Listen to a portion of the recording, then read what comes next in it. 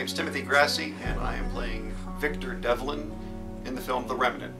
The character is the Antichrist, and it's not an easy thing to portray, really. You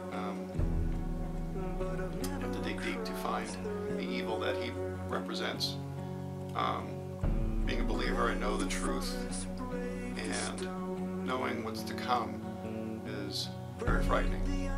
I know there's a catch. My name is Michael Eugene Campbell, and I'm part of the movie The Remnant, and I play the role of Adam, who is seemingly very deceitful, but in the end you realize that he's actually not, and he's a good person.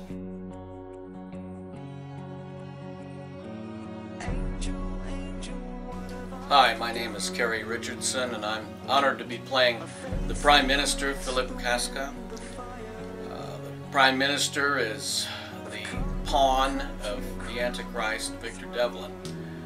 Devlin gives him orders, and he relays it to the world. I'm Jerry Mac Johnston, and I'm playing a prophet. And when you're playing a prophet, there just isn't that much else that you need to say, by golly, because you're the prophet.